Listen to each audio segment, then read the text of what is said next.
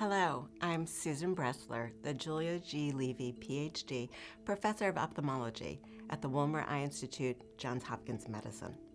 My area of expertise is retinal diseases, but more specifically, the medical retinal diseases, which happen to be two of the four most common causes of blindness. Primarily, I'm talking about diabetic retinopathy and age-related macular degeneration. Oh, I chose ophthalmology quite some time ago because it was so full of promise. Relative to other disciplines, it was relatively young in its science, so there were major visually impairing conditions for which we really didn't have great means of diagnosis or therapy. So it was an area where I knew I could make a very substantial impact over several decades. So my research is all clinical research. I focus on the best ways of diagnosing the conditions that are of key importance in creating vision impairment, those being diabetic retinopathy and age-related macular degeneration.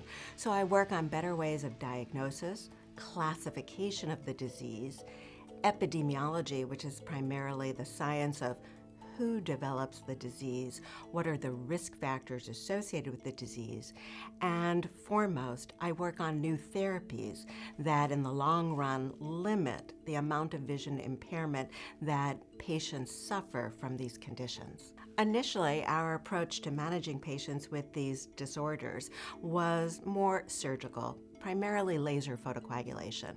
But then we entered a pharmacologic era, and now our therapies are centered around delivery of medications into the eye itself, and the class of agents that we're presently using fall into the category of what we call antibodies or anti-vascular endothelial growth factor agents that are actually very effective at addressing diabetic macular edema, swelling of the retina that occurs in the setting of diabetic retinal disease, as well as proliferative diabetic retinopathy, and of course, neovascular, or what we call wet, age-related macular degeneration. So I think what makes my work unique is, in part, longevity, that I've been involved in the development of so many different treatments, that I've had an opportunity to really grow a fund of knowledge. I've watched new imaging modalities be born and have to learn how to best use these, how to have them evolve to work for us, to promote the way we diagnose our diseases. It's allowed us actually to identify disease at earlier phases, giving us an opportunity to intervene even earlier to limit vision loss. Now, because I've spent my career in clinical trials and developing new therapies, this has really been a global effort.